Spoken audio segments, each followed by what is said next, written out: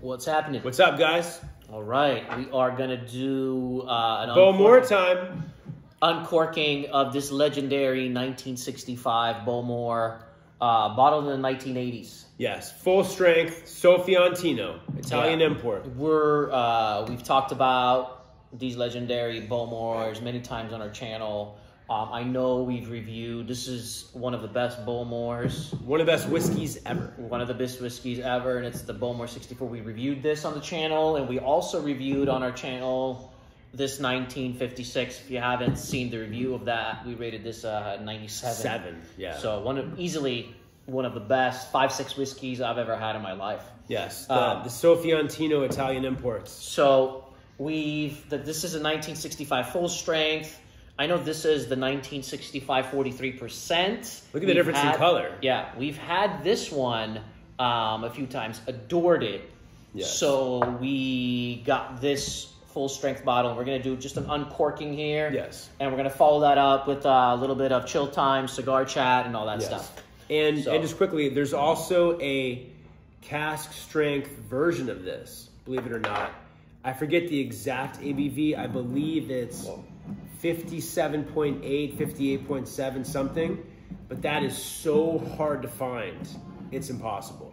This just feels ancient already. If you look at this. This is nuts. The foil. Look at that foil right there. 1980s vintage foil, baby. I mean, that's like a thick, like $1,000 Napa cab, like wine bottle foil. And Mike, this was purchased from Italy. Yeah, from our good man Max at the Whisky Antique shop in Italy, and which we've been lucky enough to purchase quite a few bottles from. So you're gonna witness some adventure right here. Yeah. So usually I would say at least 9 out of 10 times, if not 10 out of 10 times. The cork actually looks pretty intact. The top looks pretty intact. Not the top, yes, but not right there. It looks like it's crumbling. So I have a feeling as we pull out a little bit of that's either going to get stuck here or fall down. Basically what you do is you get it just enough as you can to get your little fingernail tips in there enough, and then you slowly with the cork top try to slide out as best you can. This literally feels ancient. Yeah, it does. But you know, it's definitely an art, not a science. Trying to open these old bottles. We've owned this bottle now for a couple years. Currently, this at auction goes for about $6,000. Yeah, and the last we saw it, there was an auction This is scary right here, you guys. Whiskey auctioneer, February 2020. Very slowly. Was 4,000 pounds. Yeah, so you go real super tiny slow. Try to get your fingertips. Dude, that was intact as shit! You have no idea how smooth that was. This is a rarity. Holy fuck. Because these corks suck too. These old school corks suck. So they're... It was amazing. They didn't make the best of corks. Kind of Actually, cheap. Springbank are the worst ever. But yeah, any of them. Back in these days. That was lucky. The Bowmore 1956 was an absolute disaster. You touched it, that thing crumbled on the liquid. You look at the glue, the that was rust. Incredible, bro. I don't know if you guys could see that from the cork just kind of being stuck on there, but it didn't come off. It didn't, it's intact. Obviously, now, this is an interesting lesson. Cheers to Max, because Whisky Antique, because normally he's the expert at finding these Italian private collectors. And whether it's them or whether it's him that has the proper storage, it's all about storage. With an auction house, you just never know, but it's all about how it's stored. Well, auction house is stored perfectly, but how long is it at the auction house if they're actually storing it? Now No, but had the guy that's selling it had it here or she stored. Yeah. Anyway. Yeah. It's always a crapshoot. Not recommended to put this back on because it's not going to be a tight seal. Hell no. That was a miracle. Mike, do we have another cork around? You want to reach over? We're okay for right now. We'll get one. That was a miracle, though. Yeah, we'll get one. But yes, gorgeous. That was easy. That was easy. We were going to show you guys how to pull the cork out, but not necessary. Yeah, your second option is basically wine bottle opener. Third option is some knives. Full strength, 50%, because it says full strength right here, right? Yeah. It's very interesting.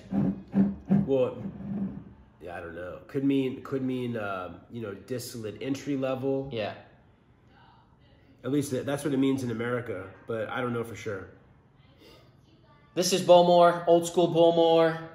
Smells delicious, Bowmore.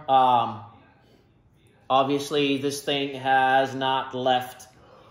This has been in here since the 1980s. It doesn't say exactly when it was bottled. It just says 1980s. It says 80s. It's hard to find. Yeah. This is exactly as I kind of thought it would be. So the Bowmore 1965 43% miniature. My favorite thing is this unique pink grapefruit note that I actually like better than in the Bowmore 56, although 56 has every other possible fruit note that murders that. But the most unique sweet pink grapefruit. So it's very fruit forward, but this is I expected with the color. This is more like of that old school Bowmore peat candy funk, like distillate forward with all that fruit too. Definitely funky. Definitely Bowmore, definitely super, super fruity. This is going to be an amazing adventure. We just kind of wanted to do the uncorking. Yeah.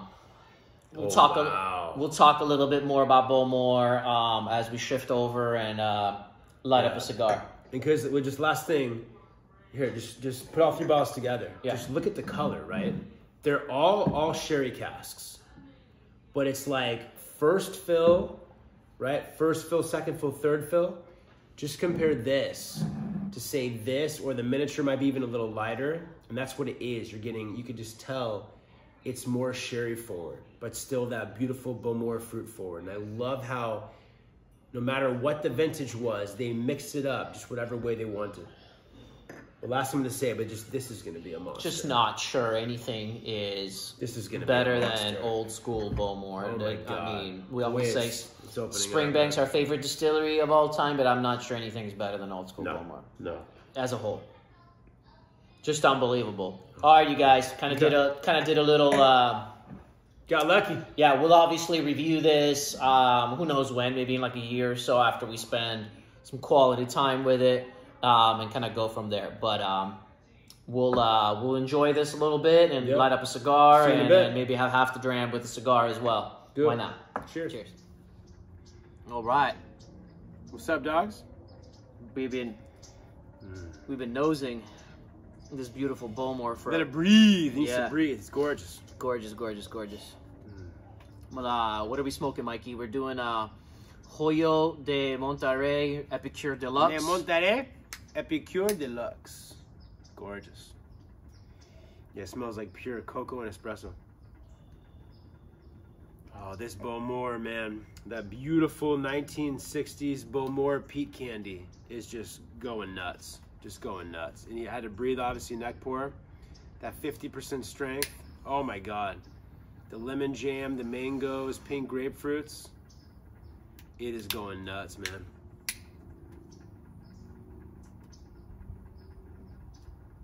Obviously, we would never have a Bowmore like this with a cigar, but it was the uncorking for this video. We enjoyed a little bit, spent some time with it, and gonna finish the dram with the cigar anyways, just for fun. Won't do anything like that ever again, obviously. Not gonna have something rare and delicate and amazing as this. We do it for you guys. Yeah. So, out of any distillery out there, the distillery to me that's changed the most, and we all talk about like, oh my God, Macallan is so different now. We all talk about this distillery, that distillery is so different. Ardbegg's quite a bit different now than it used to be. Very, very different. Lefroy is very different. But I would say the one distillery that's the most different, especially with their distillery OB bottlings. Especially with their most distillery OB bottlings, I would say Bowmore has changed more than any other distillery.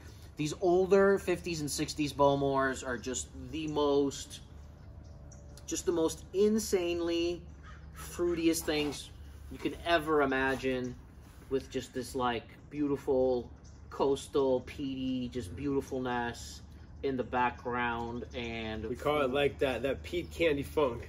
Right? Yeah, well, whether you're doing rich sherry or you're doing light sherry or you're doing bourbon, I mean, no matter what it was just incredibly magic. And I don't understand how their sherry casks were so fresh fruit driven, right? We're so used to sherry casks being the raisins, figs, and stuff like that. Toffee, dates. Yeah. It's just mind-blowing casks, mind-blowing way of doing things. No, it is, man. And so different. And I know in the 80s distillate, Bowmore, they're definitely, it got a lot better. Yeah, 80s distillate Bowmore, there's definitely that some of that fruitiness kind of came back, not on the same level, but it's mainly with independent bottlers. Yeah. So you could get some 80s. That's how you get a good one. Yeah, you could, if you find like a 1980s kind of independent bottler Bowmore, you're not going to get anything like the 50s and 60s OB old school Bowmores, but you're still going to get a very good Bowmore. Where from the distillery, I've had some that were good, like hand-filled casks at the distillery, right. that you could buy at auction, and there's a few that I've had that were good. Like some of the Fagils. Yeah, but overall, what's coming out from them, let's say you just go buy their Bowmore 25-year-old right now, it's just not doing it. Yes, they're releasing the 1964 50-year-old Bowmore Black. I'm sure that's amazing, but again, the Aston Martin one, that's $180,000. Yeah. So I know. So there's that, but obviously That's that doesn't the old count. school, That yeah. doesn't count. Yeah. So. No, but yeah, this was just, this Bowmore 1965 was just like that vintage. Just like, oh yeah, the vintage, let's come out with it, 1980s. Just like a regular release. It's crazy. Mike, we've now tried 3 different 1965 Bowmores. Yes. Or own, I should say, 3 different 65 Bowmores. Yes. Yeah. No, yeah, you kind of think, yeah, Ardbeg's kind of somewhere in that class, but I think you're right. I think Bowmore has the biggest gap, like the Grand Canyon gap, between what it used to be, what it could be, and what it is today. I think you're right, man. Yeah, you say what it could be. I don't know if it can be that anymore. I don't know. Does that barley exist? I mean, what were they doing to the yeast back then? How slow was the process where they were like, nope, this yeast strain's not good enough. This yeast not good enough. That's not good enough. Were they really being that picky? Or I don't know. Was it luck? I don't know. Did all the little angles combine? Because yeast can be fruity. Yeast can be off-putting and nasty. Obviously, barley can just be kind of bitter. Barley can kind of be sweet. Right. I know, like, you know, back in the day, everything wasn't so mass-produced, so they would, you know, the stills would get a little bit of a break. Everything would get a little bit of a break. You didn't need 300,000 casks because there wasn't that much demand, so, like, you can actually pay attention to the casks. Not to mention, you know, they were able to get some of the better casks back then. Those really, really good casks kind of started vanishing away. Yeah. And now you kind of have to use whatever you can get. And if you even have a really good cask right now, you best believe that that's going towards a very special bottling, right? Yeah. Where these were just regular releases back then. When I was going to ask, like, if they attempted to do it right, they'd have to do it not mass-produced. They'd have to do it artisan style, where obviously, inefficiently, they'd be losing money to competitors.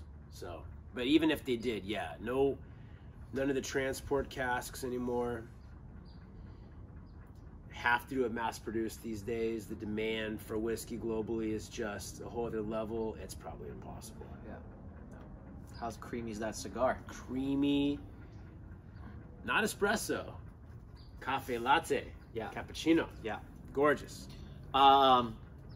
This was my Christmas present to Mike this year. The Anak 1975. I haven't tried it yet. You've had it? Yes, sir. Thank you. Merry Christmas.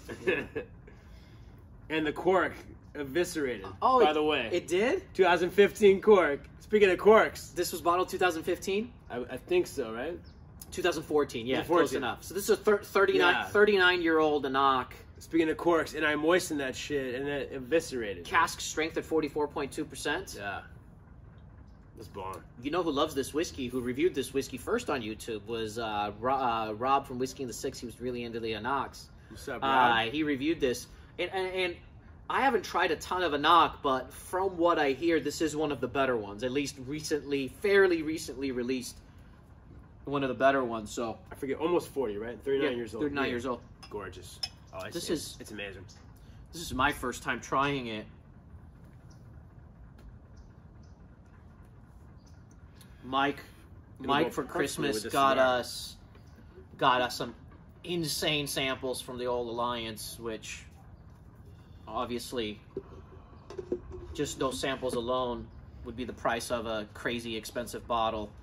And he also got us both the most, I've got to show you guys next time, the most epic cigar cutter I've ever seen. It's just unbelievable. It's like a razor that just slices it off. By the way, how's the cut? Is it all right? Perfect. It works? It works. It works. It's all good. Yeah. So anyways, we did a few reviews. We did an unbottling. We did a few reviews. We had lunch. Well, I had lunch. Mike doesn't eat until about 10 p.m. every day. He actually, I think I've brought it up before. He fasts black coffee and water only until about 10 p.m. every day. 9, 10 p.m. Am I right?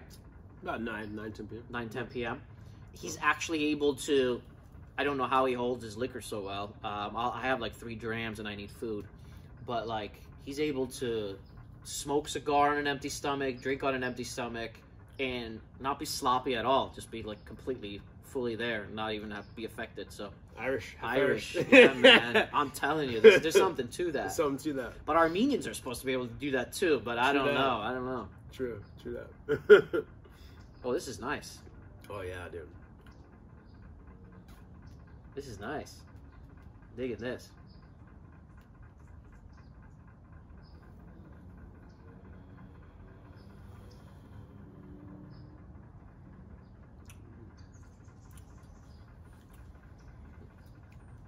It's soft, but it's very fruity.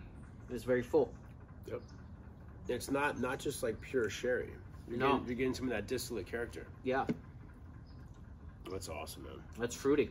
Yep. That goes very well with, that's a cigar. With a cigar, you don't necessarily, I mean, we'll do it. We don't care. We're not like hardcore cigar people, or, you know, we're just trying to enjoy ourselves. But with a cigar, I personally don't love necessarily a cask strength 60% beast, even though I will bring out cask strength bourbons out here and have them with it. I enjoy it, but it leaves a pepperiness on my tongue, and with the smoke, it can kind of have an effect sometimes. But again, I can see that. Again, that's like if I'm like analyzing the cigar experience, yeah, like super right? hardcore. Yeah. But overall, something like this works just perfect. Perfect. It's cask strength, but it's not 60%. It's like 44%. Well, it's aged. That complexity blends in with the cigar complexity and combines, becomes a whole different world. That's my favorite. Later tonight, we're supposed to do like a Whiskey of the Year video where we do our top 5, and we honestly can't figure out we know 3 of them. We can't figure out what other 2 we want to put in there. It's really, really tricky because we don't want it to be, we obviously, our one rule is it needed to be released in 2020. Of course. Last year we made the rule of value, and it needed to be like a regular release kind of a thing. We kind of go into that, yeah. But I think this year we were kind of forced to switch it up a little bit because we just wouldn't have a list if we kind of went about it. We talked about in a couple of cigar chats. It was kind of a weak year, we felt, for Scotch, mainly. So to have our real top 5 value list, we're forced to include some, quote, special releases or limited edition releases. To be fair, but that are still attainable. To be fair, we got so much of 2020 releases towards the end of the year, like even in January of 2021. Because of the pandemic, true, things weren't really coming in, and tariffs. Sure. So a lot of stuff got really, really delayed. Yeah. And then the second part is we didn't buy as many of the regular released scotches as we normally do either, because we just started getting more and more disappointed in each purchase. So we, out of any year, I know for sure out of every year, this was the least amount of regular released scotches that I purchased. And I know we purchased a lot. It was a good year for bourbon overall. Yes. It was an interesting year for bourbon. But I do know that I think we talked about this in our last video, that we're definitely going to slow down. I think Mike's made a promise that you're not going to buy any bourbon this year. Correct. You going to stick to that? Correct. You going to try? Correct. Yeah. So far, so good. So far, so good. What It's is been 1 month in? 1 month in. 11 to go. Yeah, no bourbon, no rye. So which bottle? Well, I think the hardest one to not grab was the Discovery 4, right? Yes. Bardstown Discovery 4. Yeah, and Whiskey Tube, and probably for a good reason, everyone's going nuts on that. So actually, between Discovery 2 and 3, I prefer 2. But everyone loved 3, and they're going nuts on 4. So, we talk about it. It's like that first little step. Even though, it's $130, plus shipping. But that first little step, not adding to cart. You get the email, Discovery 4, we just got it in. Yeah. Not adding to cart. That first step makes it a little easier. I've probably passed on 3-4 bottles since then. I would have for sure gotten last year. Yeah. So and I know something. And I know we were buying every release of the old Carters, and out of every release, we only loved 2 of them, right? 2, yeah. So most of them were good. Some were better than others, right? But not worth like $200 to $300 that we were having to pay for it. In SoCal, LA, etc., where I live, it's really almost about $300 you're looking at most of the time. I've been lucky to get them at retail though. True. Yeah. Realistically, but whatever, $250, $300, yeah. Not worth it. Little cork bits in there, huh? Yeah, I tried. Yeah, it's all good. Yeah, really, Old Carter bourbon batch 3 and 5 are the shit. Magical. But besides that, quality good, but not worth $200 to $300. And you guys know us. And I believe we've talked about this many times before. This is excellent. It's a perfect cigar drink. Right? Yeah. Especially with some cork. Yeah. Would you mind if we keep pouring it, get the corks out? I know. We are firm believers in once you have a large collection of whiskey, whatever large collection is to you, but once you have a large collection of whiskey, we definitely are firm believers of buying bottles that you're truly going to love, right? Because if I have 200 open bottles, forget how many closed bottles I have, if I have 200-300 open bottles of whiskeys that I enjoy, to me, spending $200 on a whiskey that's just okay, to me it really messes with my mind, right? Mm-hmm. It really messes with my mind, because $200 is a shitload of money, right? And you guys are saying, what are you talking about? You're just opened up a $6,000 Bowmore. But yeah, but perspective, like $200 is still a lot of money. This is like a museum whiskey. And if I'm not going to be reaching and craving that $200, I could spend that on something else, right? So, so definitely, I think Mike. I can't do what Mike does, but he's planning on not buying very many bottles at all. He wants to do like just a few epic bottles, and it makes sense. Because you bought a lot of bottles last year. I went way too nuts last year. Yeah. Volume. But yeah, it's just, and the way that everything is going up in price. Just global demand overall. I'm just looking in the future, and there's certain bottles on my bucket list that if I can get at a certain price I've had in mind, knowing that it's going to be whatever multiple of that the next year or year after, I want to do it now. Especially having this kind of shock reaction to where I went all like volume, just every like $150, $200, $300 bottle I wanted. I'm over that, at least for this year. You kind of go back and forth, Yeah. Mike, topic-wise, I kind of wanted to talk about whiskey collecting. Yes. I want to whiskey collecting, like different kind of collectors. So we're collectors. but we're the kind of collectors that are buying to open. So it's like if we're buying a bottle, if we don't open it, it's because we're buying it to open it later.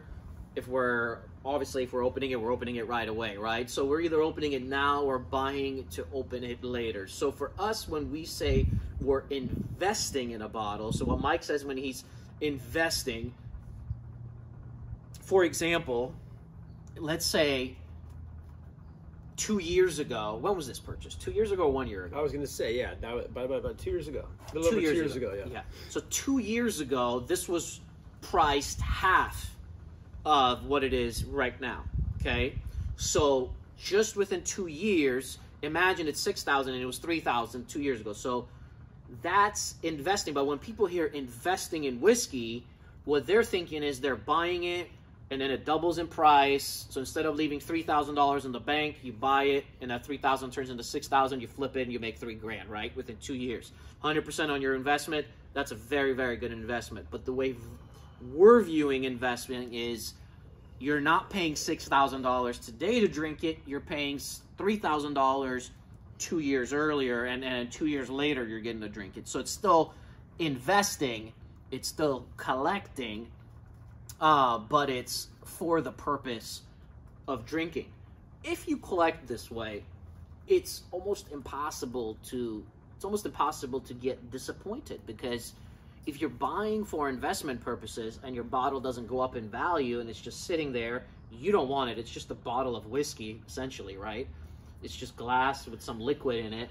And if it's not going up in price and you're investing that way, you're setting yourself up for disappointment. Yeah, I mean, and the key is, right, like when 2 years ago when you buy it, it's not going to go down in value. It's not like a stock. So as long as you're drinking it, you do research, you know it's going to be a gem. You can't be disappointed. But then, like, and we have certain bottles where, like, we know 5-10 years from now, when we open it, it's going to be God knows how much more to buy to drink it then. But as long as we're drinking it and we know it's going to be awesome, that's all we care about, at least. Yeah, absolutely. It's passionate, because, you know, obviously, like you have it now. It's like it's a whole industry, right? Like there's hedge funds, and who knows how many of these unicorns we see at auctions are getting bought by hedge funds, you know, or collectives just to invest and then share amongst their investors. So absolutely, there's different ways of looking at it, but 100% to me, true. whiskey's meant to be enjoyed, and not by making money off of, by consuming, by experiencing.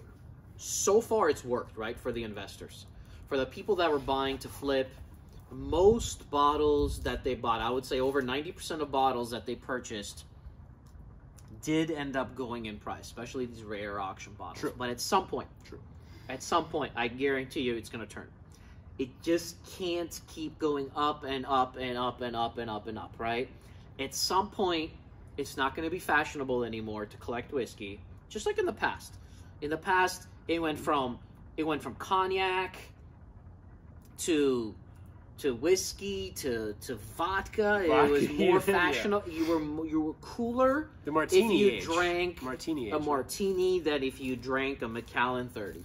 Big time. You were cooler martini if you drank a freaking vodka martini than if you were drinking Macallan 30-year-old. Okay, just think about that.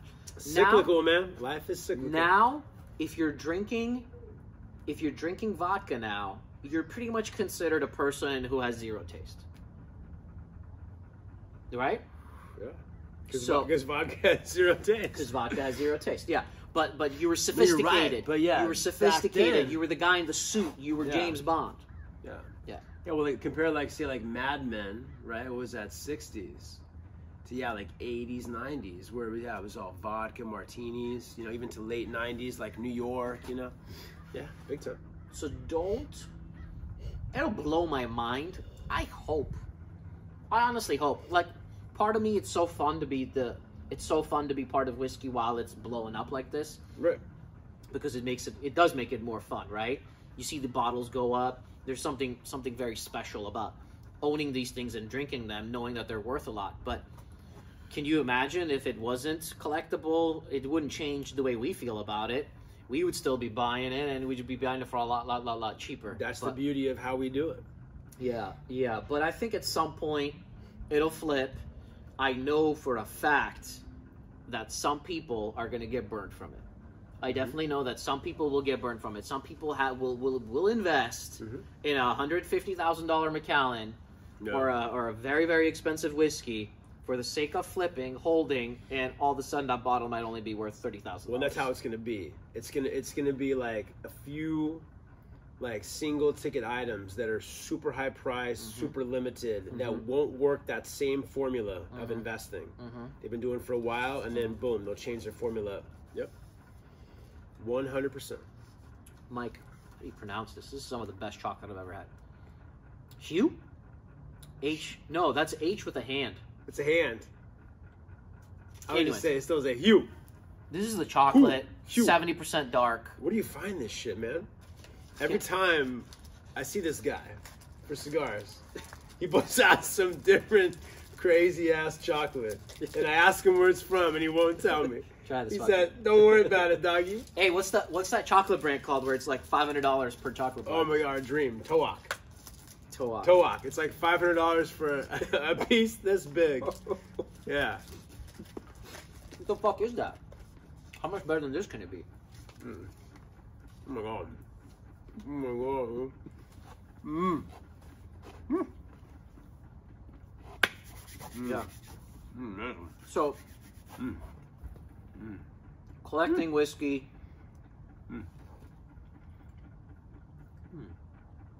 Fuck is that? That's vegan and paleo. Kill two birds with one stone.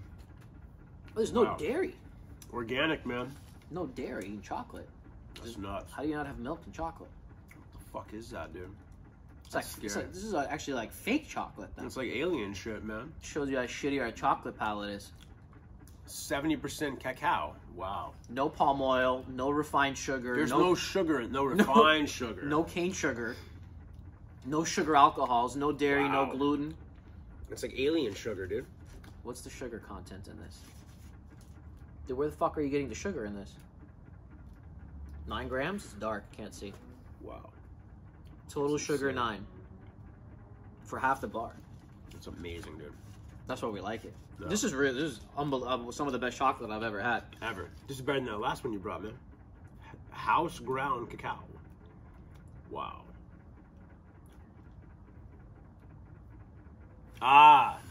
Coconut sugar. Coconut sugar. That's the key. Unrefined organic coconut sugar. That is bomb. And all organic. That is some bomb shit, man. Huckshoe 18? Huckshoe 18. Mike.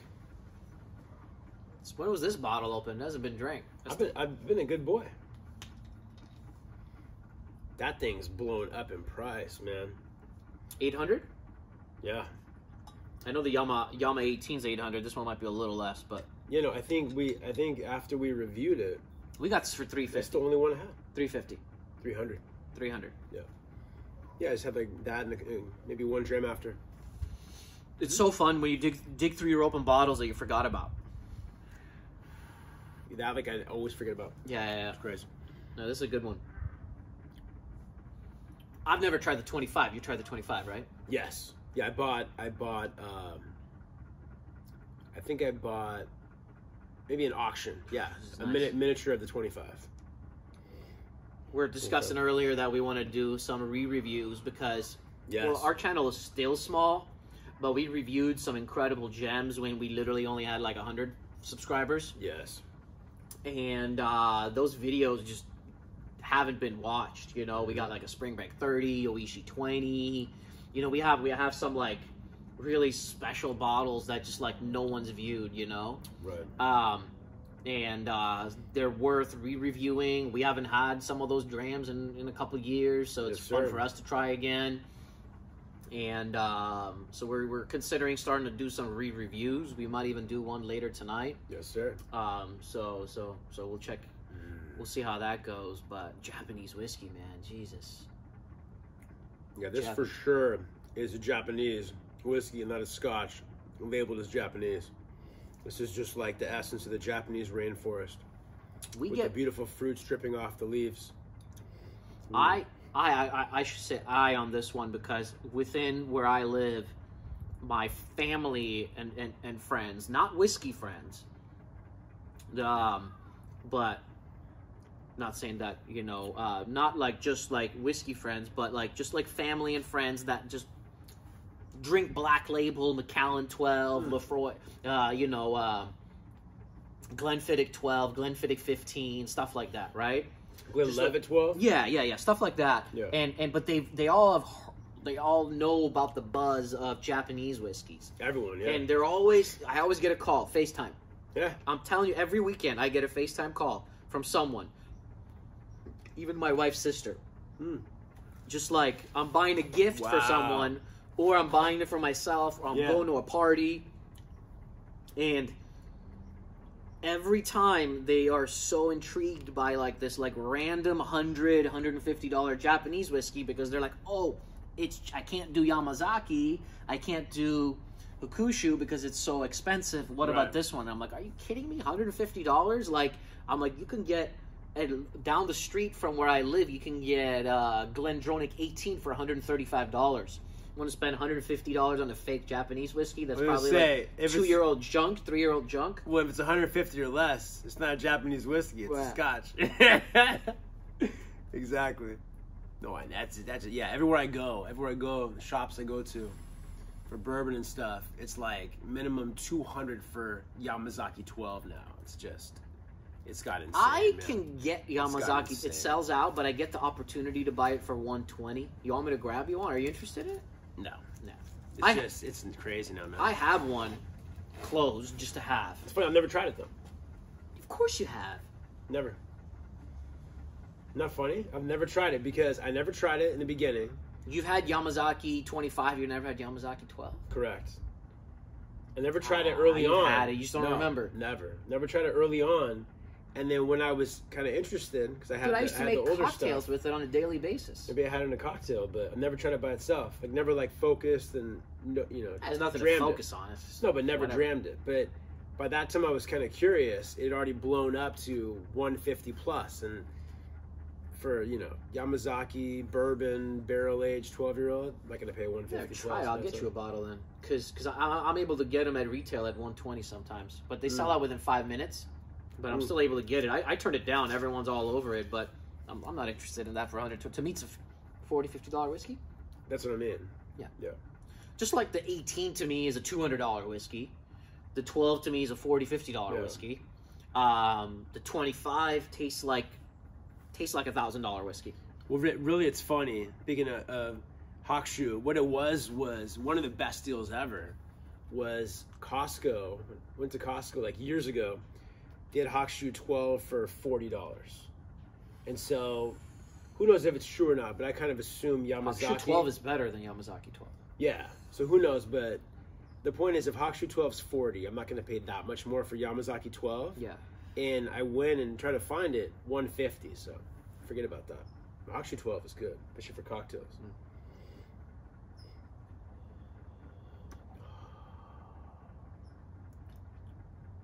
There is it's interesting what you say. I was thinking about this one where I think about this with us too. There's bottles, because we're willing to way overspend to get the best of the best, right? Sure. But bottles that we were used to, for example, Yamazaki 18, we were used to buying that for $140. Because we were seeing that at the store, like we never saw this at the store. Nope. Right? We weren't drinking whiskey when this was released, right? We were just born. We're born, yeah. So, but there's guys, like maybe Ralphie, he always talks about that he won't spend a certain amount of whiskey because Ralphie probably was used to buying this for $50. Exactly. Or saw it at a certain price. Yeah. Exactly. So he went to the store and he saw this for $100 or something like Human that, right? psychology. Yeah, 50, yeah. So now he's looking at it for thousands of dollars and he's laughing, saying like, "Are you kidding me?" Yeah. But we never did that, and we're curious about the best. So it's kind of relative. So like now we see Yamazaki 18 for $600 to $800, and we laugh, right? And not that Yamazaki 18 is even close to that quality. It's not. But there's the new guy that's entering whiskey. That's a good point. Who's saying Yamazaki 18, and they're comfortable paying, not comfortable, but they're willing to pay $800 because it sells out at that price even. Maybe they're thinking it might be one of the best whiskeys they've ever tried at that point. So for some people, maybe it is. Yeah. So, but it's very interesting how it works. I guarantee you, no matter how much you want this Bowmore, if you saw it at the store for $100, however many years ago, it would be impossible to pull the trigger on it at a massive price. But you never saw that. Right. It was already very expensive by the time you were a whiskey drinker. Yeah. To take it to an extreme, imagine Black Bowmore 1 originally was 180 pounds. $300 retailed here in the United States. Yeah, which at that time was a lot. Imagine if you saw it on your store shelf at that price. Yeah. And now you're seeing it for whatever. Well, I've heard stories about Bowmore Black when it was one of the first like super expensive whiskeys that came out at $300, and people were like, $300 for a whiskey? Are you kidding me? What I mean. But they were also used to that kind of quality, you know, back then too. Yeah. It's all relative. It's all very relative. You get immune. I was talking. Who was I talking to? I can't remember who I was talking to, but they were pulling the trigger on something more expensive, and I said, "You do this a few times, that price will become immune to you. It doesn't matter. It doesn't matter if you make $50,000 a year, $40,000 a year, $30,000 a year, or $300,000 a year. You will get immune to that price. Just like when we go to a steakhouse, I don't care what. Some people go for their birthday. Some people have a lot of money and they go once a week, right? So that person who doesn't make that much money goes to a nice steakhouse maybe once a year for their birthday. But when they go, they know it's $300. It's no problem. So you become immune to that. Yeah, I'm going to a steak, but it's like you're paying $300 to eat, right? You get immune to it. You get immune to it. It just becomes a thing. It's the same thing with whiskey. You start spending certain amounts on it. Eventually, it just becomes the norm for you. Yeah, sure. It's a weird, fucked up, psychological, human weird psychology, thing. man. Yeah. Absolutely. Japanese rainforest fruit garden, man. Peaty. Yeah, I always say this is the Japanese Lafroig, man. This is so Japanese nice. Lafroig. Softer, more delicate, because it's not beastie like Lafroig. Today's Lafroig. but yes. Today's Lafroig is beastie. What are you talking about? No, I mean, it's not like today's Lafroig is beastie. It's like maybe not 60s Lafroig, maybe like 80s Lafroig, 90s Lafroig.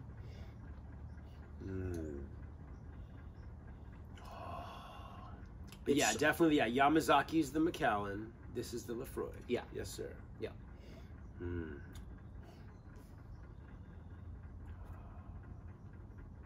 It's a much more delicate, softer. Yes. No. Yes. More rounded peat.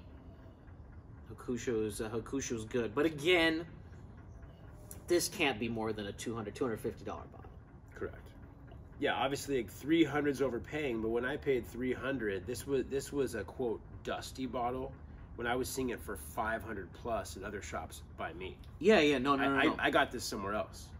There is yes. There's something to, like, if I know something is $600, to me it's only drinks like a $200 bottle, but it sells for $600 everywhere, and I find it for $300. I'm gonna buy it. Yeah. I'm gonna buy it. That's again the psychology of knowing the worth, even though I'm not reselling it, but that mental psychology of it on how all that works. Like you still got it, yeah. You know, and this is our passion, our hobby, enthusiasm. Mike, we normally do a story. I didn't do a story. I'll do a story about myself this time. No Mike's story. I'll do. Good point. I can't. I'm trying to think on top of my head, but I'll do a story of when we were a few years into our journey and we were getting very curious. We were in our 20s. I walk into a shop locally where I lived at the time. Young guy in my 20s. You got to remember, This is over 10 years ago. And young guys buying expensive whiskey at the time was really not as common as it is now, right? Different world, Different world, yeah. Now everyone's buying, you know, expensive stuff. So I kind of walked into the shop, and I wouldn't do this now, but back then I liked kind of playing dumb a little bit, right? And just kind of like, well, I wanted to see the guy's reaction working at the store. Sure, so like, sure. I'm asking him what's good, what's this or that, and he's looking at me some like, you know, 24-year-old punk. Yeah. Walking in, not gonna buy anything. He's completely ignoring me, and he's just like, yeah, you know, Glenfiddich, Black Label, or what, you know, like stuff like that. Right. And then Jameson. yeah, and then he's just, I could tell he's almost like ignoring me by like talking to the guy next to him and stuff like that. Like, why is this little kid here wasting my time? He doesn't think I'm gonna even buy the Black Label, right? I'm not even gonna spend the $20 on the Black Label. And so I play dumb. And I see what he has. I know what I'm going to buy already. I already know what I'm going to buy, but I'm just chit-chatting with him a little bit. And he's not giving me the time of day at all. Not giving me the time of day at all. And all of a sudden I go, all right, I want 2 Port Ellens, two of the 30-year-old Port Ellens, one of the Lagavulin 21, and a 1979 Highland Park. That was the first time I went to Albert's. Yes. And he's just like froze. He cracked the fucking code, man. Exactly. And he's just frozen. He's like, what the hell? You were just talking about Black Label. I was just recommending Black Label to you. All of a sudden, this guy is asking for Port Ellens. So we got 2 Port Ellens. One's yours, one's mine. And a Lagavulin 21 in a 1979 Highland Park. And got those bottles. And I grew very close with him after that, to the point where, you know, very close friends. Like family. I call him Uncle now. He was at my wedding and everything, so it turned into a close going friendship. And you were like Rain Man at the casino, man. Yeah. So it was very interesting. I really enjoyed doing that when I was kind of walking in, but wouldn't give me the time of day.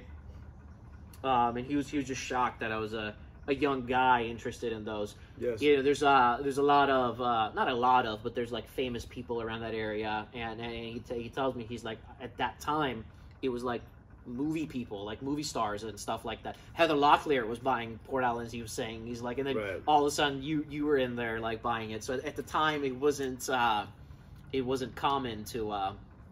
Still very expensive back then, by the way. Still very expensive. You were saying one of his last Glendronach 1968, Steven Spielberg sent his guy to buy it. Yes. So it's like, like that area is very close to an area, and as well as Malibu, where a ton of stars, Hollywood stars live. So yeah, mainly they obviously disposable income. Since I'm not naming who it is, he wouldn't want me sharing this, but he's also the guy that provides Rush Limbaugh with all his cigars. Correct. I don't know about all his cigars, but a lot of his cigars. Yeah. Do you know if Rush Limbaugh still smokes cigars? Don't know. Yeah. But yeah, exactly. Yeah. The point is, he's got access. yeah, absolutely. So he sees this little like college kid come in. See, yeah, I wasn't a college. I wasn't a college kid. You want a piece? Here. Yes, sir. Exactly. Crazy. Yeah, so this is what, like fake chocolate? Apparently, coconut chocolate. Oh. It's not chocolate. It's coconut. It's unbelievable. I'll take it, man. I don't know what kind of coconut shops you're shopping at, but it's good.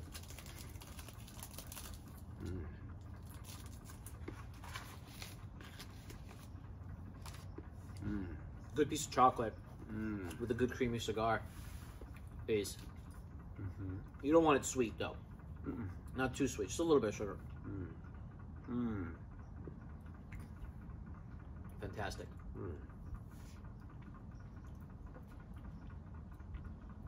That is masterful, man. No. This is where the sweet's provided by the whiskey. Yeah. Oh, it's amazing, dude. It's not going to be like a cigar chat, but I definitely want to make a video one day where we talk about palate and how to have the ideal palate. Like, let's say you have your special. We used to do this. Like, we used to really make sure we wouldn't eat anything. We wouldn't do anything. Yes. and really be ideally ready, from brushing your teeth to flossing to eating to what you're drinking to how your diet is, how to ultimately really cleanse your palate, to really be able to taste. And while you're tasting, this whole thing with food and whiskey, I see it everywhere. We might even get some thumbs down for saying this, because it's really everywhere, and it's by like some serious whiskey drinkers to you know, distillery people, and like pairing food with like high-end whiskey. I don't understand it. I don't understand it at all. Having food and then drinking like Habiki 30 after eating like filet. Yeah, after like pairing it with like crackers and cheese and strawberries and cream and like absolutely not.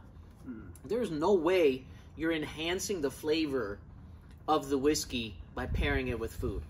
I promise you that. I promise you that. You are not. You want a clean palate. There's so much going on with that whiskey. You don't want other things in there changing that. It's not enhancing it. If you're enjoying it, do it. But you're not enhancing the flavors of the whiskey. If it's enhancing the flavors of the whiskey, it just means you weren't really appreciating that whiskey to its fullest extent of what it is. And even times when, earlier on when I experimented with that, if I had the same whiskey, say, with some tiny little bites of like A5 Wagyu, it might be good together because you're eating A5 Wagyu and you're having some nutty whiskey. When I have the same whiskey by itself on a clean prime palate, it is night and day. You can't compare. So I'm not saying you can't get enjoyment out of that. No, that's not what I'm saying. Exactly. But it's not going to enhance it. It's not going to make it better. And I'm not saying it's that's not. The point. I'm not saying it's not super fun. Yeah. And that I wouldn't do it. Yeah. I'll do it. Right, but it's not going to enhance it or make it more complex or add other flavors. This whole thing of it's making the whiskey better, you're bringing more out of the experience. No. It just means you really didn't fucking appreciate the damn whiskey enough to begin with, and you need to turn it into a little bougie ass game, right, and get foo about it. Yeah, you know, just like to like it more. Exactly. That's all it is. Yeah, it's not like wine, where wine and good food were made to go together. A lot of people a lot of people that are very into whiskey will completely disagree with us, but it is what it is. That's definitely how I feel about that. That doesn't mean that we're not going to enjoy the two together. That's not what I'm saying at all. We will, but if we're ideally tasting something, that's not the way we're going to do it. If it's all about the whiskey, but there are ways to read. Like, for example, if we were doing 8 reviews in one day, right? Mm-hmm. Let's say we do the first 4 half ounces, so total of 2 ounces on a completely empty palate, right? I brush my teeth before I go to bed. I wake up in the morning, I rinse my mouth with just water, right? I floss and brush my teeth before I go to bed. I wake up, I have 2-3 cups of water, and I have my whiskey. It's really going to hit my senses because I'm hungry, my palate is clean, and I'm just going to hit everything. Then now I've already had 2 ounces of whiskey, so now I'm going into my 5th whiskey. It's not going to hit my senses nearly the same way as the first few were. So a way to reset is just like a black coffee or just a shot of espresso, a very, very rich piece of dark chocolate. It'll kind of take out the flavors of the other whiskeys. So something like a black tea, black coffee, very dark piece of chocolate. You have that. It just kind of resets it a little bit. You can have a glass of water after that as well. Wait a little bit. Wait an hour. Sure. And it's not going to be as perfect, but it's a great way to kind of reset. Phenomenal. Crackers and cheese and all that will kind of take away a little bit of that hunger feeling. But having pieces of crackers stuck in the back of your mouth is not going to be the ideal way to taste the whiskey. To me, it messes with the process too much. Yeah, exactly. Yeah. That's why as I do this intermittent fasting, I basically have coffee, black coffee, no sugar, no creamer, no flavor, with a beautiful flavor of quality coffee, but sparkling water, and then when not always, when I have that first dram, if I have a nice dram, nice dram before I have my first meal, it's just your palate is craving, starving, and all your senses are heightened. And that's, at least for me, what I find. I get the best enjoyment. I find every single note possible out of whiskey. I think master distillers. That'd be a good question, yeah. How do master distillers do it? Around 11 a.m. they start. Yeah. Empty palate. Yeah, well, I have done research, yeah. Like, also, like sommeliers, master sommeliers of wine as well, yeah. Like, it's some scientific thing, who knows. Like 11 a.m. is like your prime human sensory, yeah. It makes sense. Yeah. It makes sense. Again, we're talking about the ideal way of tasting something. We're not saying that we never do any of those other things. Right. We do. But don't sit here and tell me that that's the way to enhance the flavor. I saw Macallan making those videos, right? I can't remember. I saw something on YouTube where they're pairing it with food to enhance the flavor of the Macallan, and it's just they don't believe that shit either. Yeah, they're just fucking saying that's it. modern Macallan marketing. Check the battery on this thing. That's modern Macallan marketing. Anything to sell modern Macallan. It's still going. I don't know about the battery. Modern Macallan. They need other stuff on the side to sell modern Macallan. That's kind of your first hint. They need gimmicks to sell modern Macallan. Well, they don't, but speaking of Macallan, I need to put. I think I'm gonna send another email and put another bid on that Macallan 1057. You should. Giovanetti.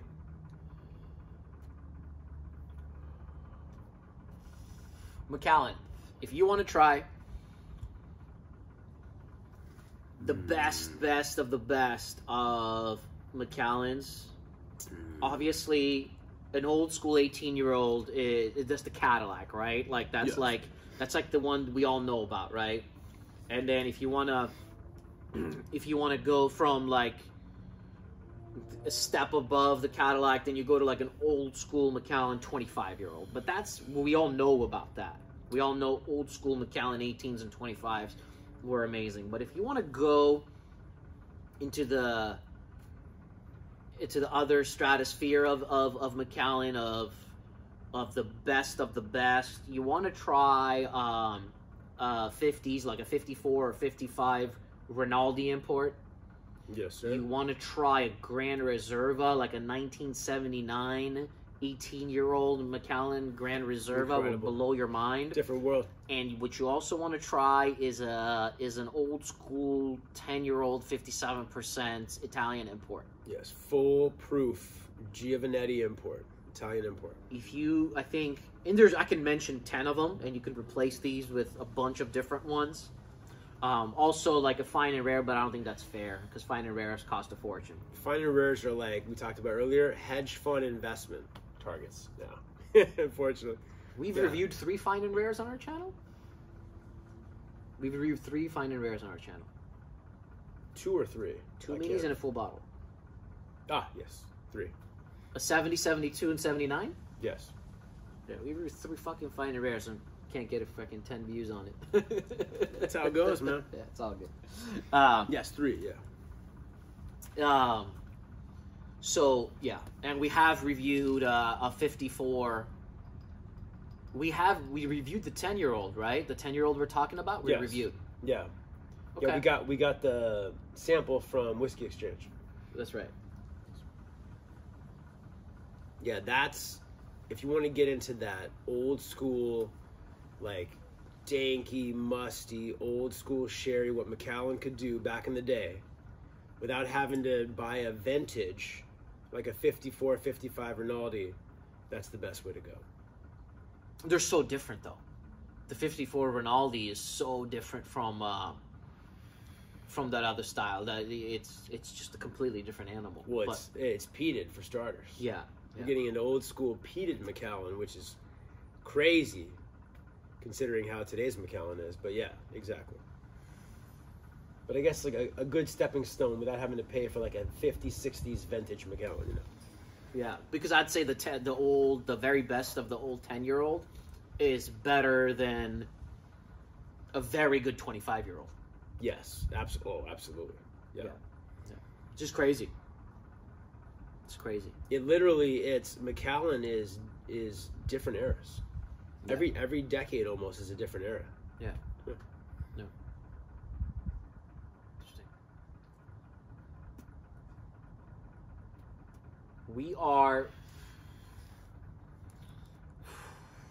I hope we actually do it. We've said we're going to do it so many times. What's that? We want to celebrate Mike's birthday with our first live. Oh, yes. We will. Will we? Because we've said we're going to do lives for like 3 years now, and we haven't. We will. 1,000%. Okay. The plan is, he heard it. He said 1,000%. We're going to do a live. We are so bad at like spending any of our whiskey time into like looking into like what's the best way to run a live, what's the like way, you know, what's the best way to do all that stuff, right? We've like done zero research on any of that stuff, and I'm sure it's as simple as clicking a button, but right. We don't spend any time on that. We spend all our time on whiskey, like legendary whiskey, research about whiskey. How are we going to acquire the next bottle? What bottle are we going to acquire next? And then we just turn the camera on and we talk about the bottles that we review, right? Yep. But we don't spend time on YouTube research. We've been on YouTube for many years, but we don't know shit about it. Whereas guys will start tomorrow and will be 100 million times better than us at it within a day. Exactly. It's obviously it's like, if you're gonna do YouTube, why aren't you better at YouTube? Why don't you understand YouTube? You decided to do YouTube, motherfucker. Right. Like, learn it. Yeah. You would think you would, but for some reason we're stubborn assholes and we don't care to. Exactly. It's not a priority for us, unfortunately. But we want to do a live. We want to do an uncorking of the special bottle. I won't say which bottle, but that's the goal. We're shooting for February 20th, but we'll see what happens. Exactly. We'll see what happens, but that's the goal. Our first live. We'll make it fun. Hopefully, we'll let you guys know about it. And hopefully, we'll make it fun. Maybe do a couple giveaways and absolutely. Be a little bit more like the other channels who's got 50,000 subscribers versus us with our 2,000 subscribers. I think it's something that like we want. Like, we don't do YouTube to make money. Obviously, we don't make any money from YouTube, but we obviously want our channel to grow. We're putting our stuff out there, and part of it is we just it's nice for us to have video records of stuff that we're trying. We get to look back at some of the stuff too, and it's also part of the reason why we do the sample reviews as well. Is we enjoy having records of what we're trying and doing and stuff like that, but we also want our channel to grow, and we really appreciate the super positive feedback we get from you guys. You guys say the kindest things in the comments, and so many of you really appreciate it. But we do want to see our channel grow too. It definitely motivates us to do better when it does. And like that's the cool part, is just having the historical record. Whether you have a full bottle and you go back into it and you kind of watch a video and kind of see what your notes were years ago and how they've changed today, or like let's say you get a miniature, a sample that you're thinking, oh my god, I'm only going to try this one time. You get on video, same thing. You might get a miniature sample, or your buddy gets the bottle later and kind of compare it to what you thought in the past. Yeah. That's kind of a cool part of it. Yeah, and I know some people are very much against doing like, how could you review a sample? How are you truly getting to know a whiskey and you're doing a review of a sample? Right. The thing is, ideally, obviously, but yeah. Ideally, you want a full bottle, but here's the thing. Okay. Here's the thing. You are trying the whiskey in that moment. You're an experienced whiskey drinker. Okay, most people that are doing reviews, they have some kind of video got cut off. We went about another 15-20 minutes of rambling. We talked about I just looked at it and it got cut off when we were talking about samples. Can't even remember what else we said, but Then we got into how we wanted to do. Just trying to remember what we talked about. Our first live. Trying to do a live stream. We didn't talk about the live stream before that, right? It was after for sure. I think so. If it's not, then it's deja vu. We want to do our first live stream for Mike's birthday, and February 20th is the goal. It's the goal. We talked about how we spent so much time about researching whiskey, learning about, about all these epic whiskeys and researching on what we're going to buy next, but we just don't spend that much time, or zero time, on YouTube. Actual YouTubing. Yeah. Even though we're on YouTube. Even though we're on YouTube, we don't spend any time on it, which is, it's all like whiskey probably research, why pricing, our channel isn't that big in terms of subscribers and stuff, because we don't do the things that most YouTube channels do. But we definitely want to do a live. We want to make it special. We want to make it fun. We want to do an uncorking of some sick giveaways. Yeah, and maybe do an epic uncorking of a very special old school bottle. My birthday bottle. That's right, baby. So February 20th is the goal. We'll see if it actually happens. Mike says it's going to happen for sure, but we'll see. I'll make it happen. Yeah. We'll wrap this video up with what we were kind of talking about. Top 5 distilleries of all time. Yes. We are not talking about current whiskeys. Yes. We're talking about history of whiskey, right? History of whiskey, top 5 of all time. We kind of went deep into it, but I know our camera's running out of batteries. We'll kind of keep it short, unfortunately. We'll talk more about it maybe in another video, but I said Springbank, Bowmore, Ardbeg, Laphroaig, Macallan. Yes. You said you agree with the order, but you would flip Springbank and Bowmore. Yes. I agree to some extent, but my favorite distillery of all time is Springbank. I just have such a connection with it. Old school Springbank is something there's just something about it, something incredibly special about it. But yeah, you can't really go wrong. No. With that list. And really, it's like 1A, 1B, and it kills me to say that, because like I was saying before, we are such Springbank fanboys. That Springbank old school profile is probably my favorite, but it's more the volume of epic, consistent bottles that Bowmore put out in that old school era. If I'm trying to, get rid of my Springbank fanboy love and just be totally critical, analytical, I have to put Bowmore just a tiny bit above Springbank. Now, those are for sure our top 5. I can't, Yeah. There's epic distilleries, but we're talking about volume of bottles of being epic, right? Yeah. We can think of some insanely legendary Colilas, insanely legendary Kleinliches, insanely legendary Port Ellens, Broras, Lagavulins, but I can't think of necessarily 50 to 100 of them. Yeah, especially vintages, like how many 63, 64, 65, 66, 55, 56, they just nailed it, man. I have a question for you. Yes. This is hard question. Here we go. Pick one distillery where you can own every... Actually, yeah, you're going to pick Bowmore. Pick one distillery where you can own every bottle that's ever been bottled by them. Wasn't a hard question, Doug. And that kills me. But think about it. Think about this. This is a hard question. Pick one distillery. I ranked Macallan number 5, but think about this.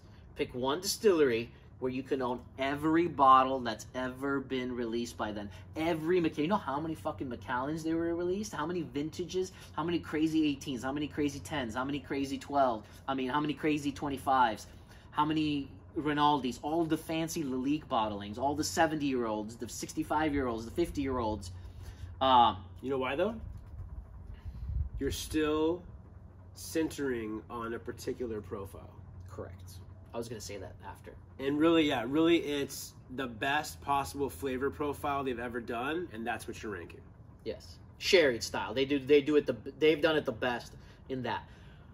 I say I rank Springbank 1, Bowmore 2, Ardbeg 3, Lefroy 4, Macallan 5.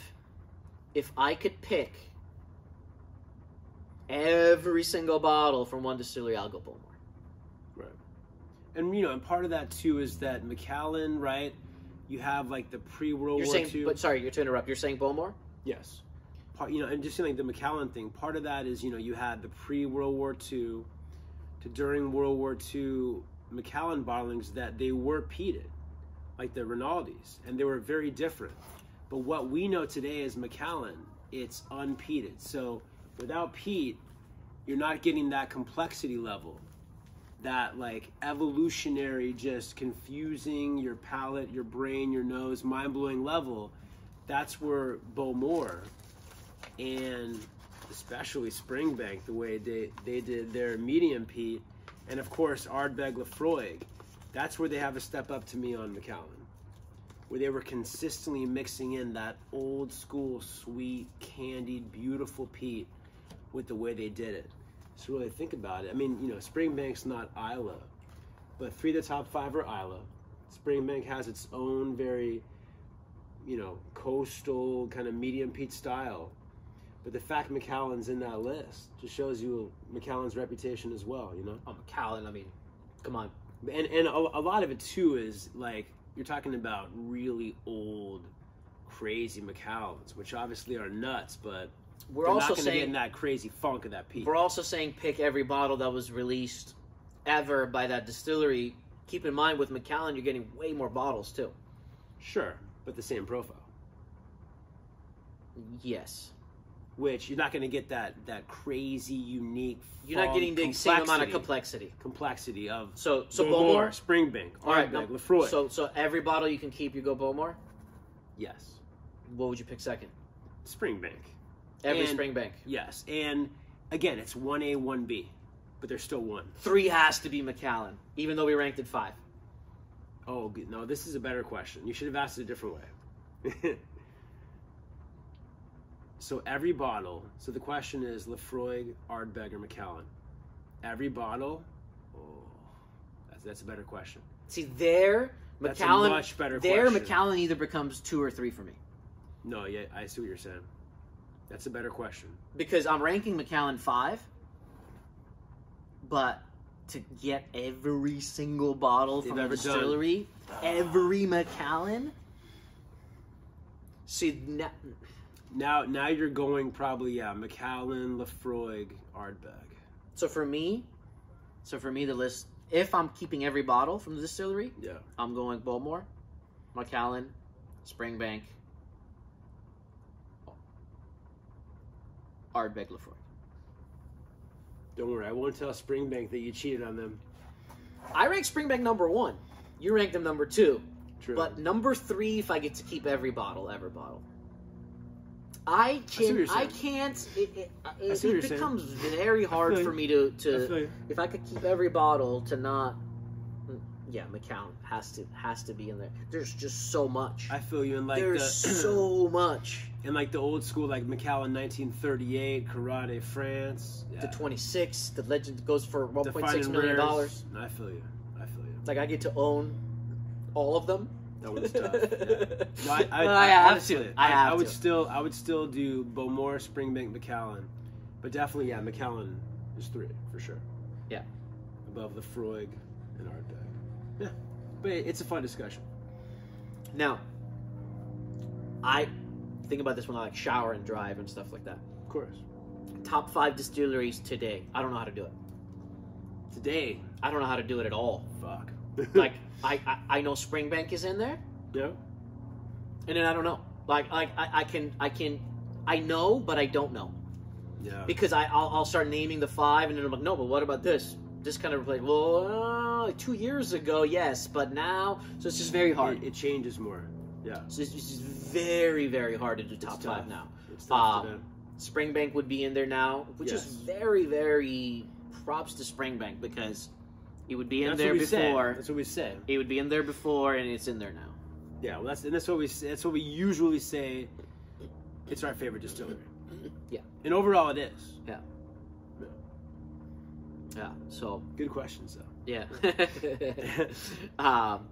I'm sorry the video got cut off. I don't even know why. The video got cut off without the battery running out. That's the weirdest part. We did talk for like a good 15 minutes. We kind of got into it. So it shows you how good we are at YouTube. Yeah, exactly. It shows you how good we are at YouTube. No battery. Yeah. So I don't know how this is all going to be, but it's a cigar hangout. We're just dramming, talking, chilling. Yeah.